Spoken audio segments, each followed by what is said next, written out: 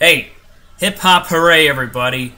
It's really hot in California right now. It's 100 degrees.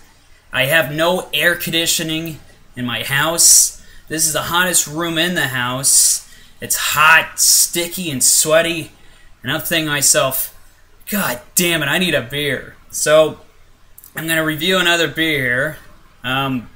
What happened was, somebody, believe it or not, more than 2 people watched my last video, and one of them was this dude, this online user by the name of Lover of Beers from the inyourheadonline.com website, and he said, "Hey, you like beer? I could send you a beer guide with a big list of recommendations for like a long, like 100 different beers." So I said, all right.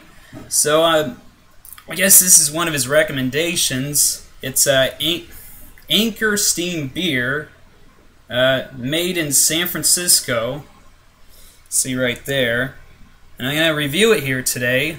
And I'm going to do it live, one take. Not because, like, I want it to purposely be live, not because I want it to be spontaneous. It's because I'm too goddamn cheap to buy any video editing software. So anyway, this video already sucks. So anyway, I'm going to review the beer right here. I'm going to try to play some music to make this review more entertaining. Alright. So I got Anchor Steam Beer. I have no idea what kind of beer it is. It's brown. It's got a cool bottle. I like the look of it. I like the shape of the bottle. What else? I checked ratebeer.com.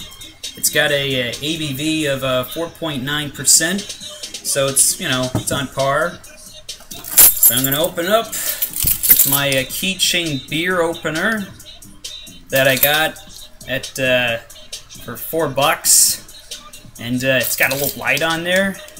So anyway, here it is. So I'm gonna open it up.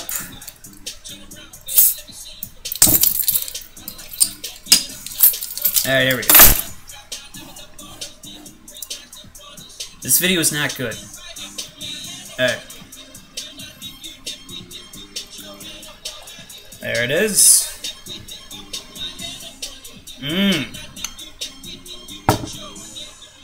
It's got a nice head on there. It's got a nice brown color. I'm a regular Mark Twain with my words, my vocabulary. Pour some more in there. Got a big frothy head. Looks pretty good. Alright, give it a smell.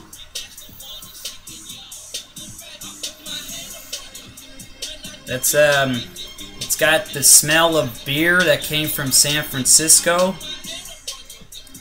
I don't know, I'm no expert. Anyway. Okay, here it is. Salut.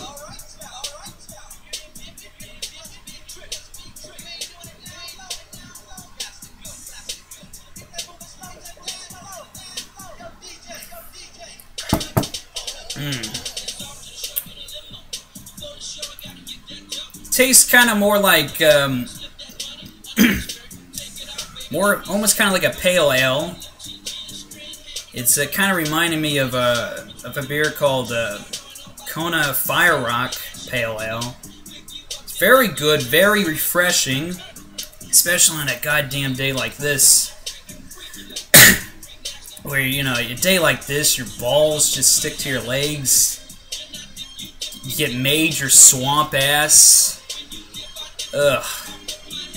But drinking a beer like this makes it all that much better. So I'd like to thank Lover of Beers for this beer recommendation. Get a second taste of it.